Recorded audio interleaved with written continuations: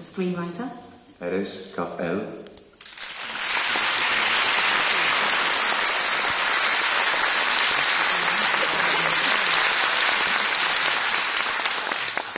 Představitel hlavní role a jeden z nejvýznamnějších současných izraelských herců, které si možná budete pamatovat z filmu Kapela vyhrála, který jsme uváděli před několika lety v Karlových Varech a za který tento pán získal cenu Evropské filmové akademie. The leading actor and one of the most significant Israeli actors whom you may remember from the film The Band's Visit, which we screened at Karlovy Vary several years ago, and for which this gentleman received the European Film Academy Award. Sasson Gabai.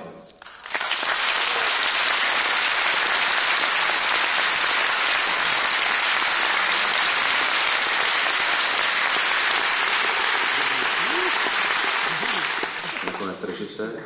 And finally the director. Joseph McMoney.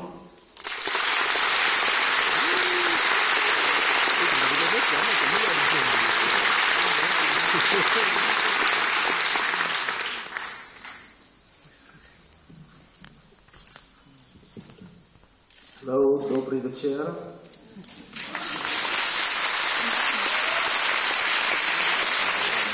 I'm very happy to be here. This is my second visit to the Czech Republic. That's how my Czech is so good. Dobrý večer, já jsem velice rád, že tady mohu být. Toto je moje druhá návštěva v České republice a proto tak dobře umím česky. I've been here with my girlfriend in the 90s. And I was very impressed from the people and from the places.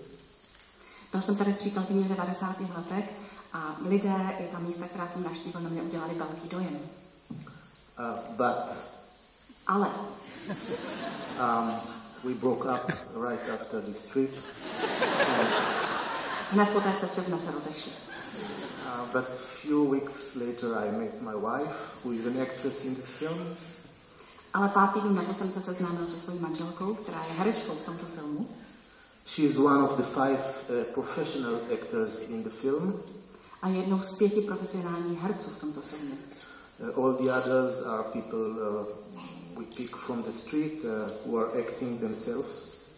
A všichni ostatní jsou lidé z ulice, kteří hrají sami sebe.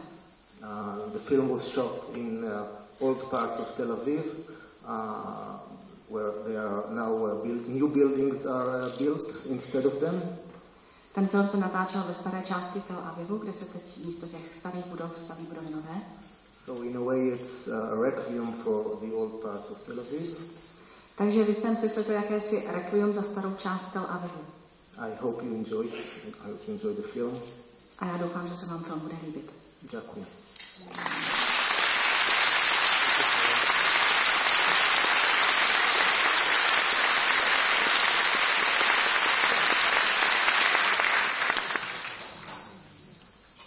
Dovolil připomenout, že stejně jako dalších 178 celovečerních hraných a dokumentárních filmů i film Restaurátor soutěží o diváckou cenu Deníku Práva, tak prosím hlasujte při odchodu ze sálu. Děkuji. And allow me just to remind you that like other 178 full-length feature films and documentary films, Restoration is competing for the Právo Daily Audience Award, so please do not forget to vote when you are leaving the cinema. Příjemný zážitek. Enjoy the film.